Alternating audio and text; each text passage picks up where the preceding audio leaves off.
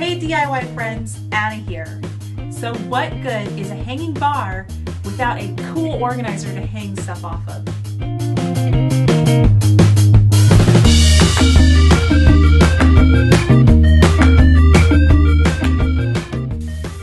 I wanted my DIY pipe bar to do more than just hang towels.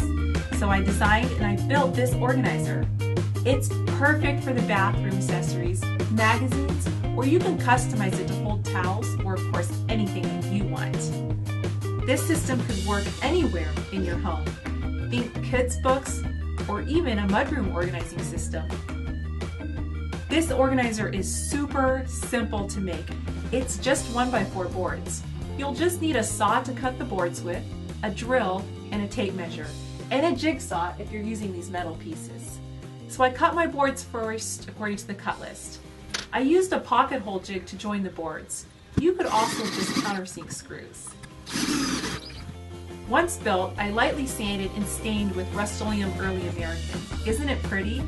For rails, to keep stuff from falling off the shelf, I just picked up metal from the hardware store. It's cheap and it's easy to cut with a jigsaw. Then I just drilled holes in the metal and screwed it to the front of the shelf. I used a 2x2 block to help guide it.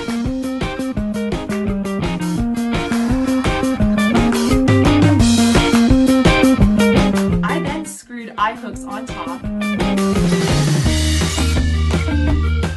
just hung the bar with S-hooks.